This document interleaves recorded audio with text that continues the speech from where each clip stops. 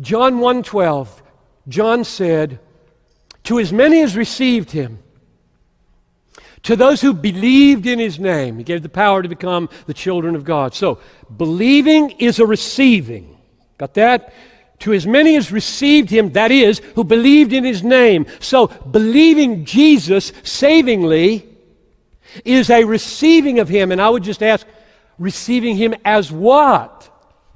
And I would say, everything he is. The most valuable treasure in the world. That's what it means to fight the fight of faith. Namely, to continually recognize, see, savor, receive. Jesus is more valuable. Jesus is more valuable. Which, to put it simply, the fight of faith is the fight for joy.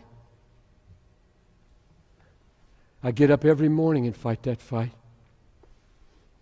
Every morning, that's my war. Am I wanting to look at Twitter before I look at Jesus? Sounds stupid. That's how stupid sin is.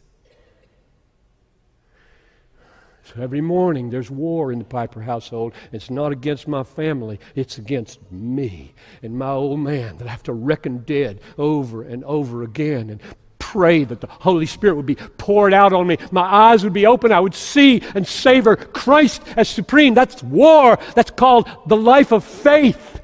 Faith is seeing, savoring the supreme treasure of Christ.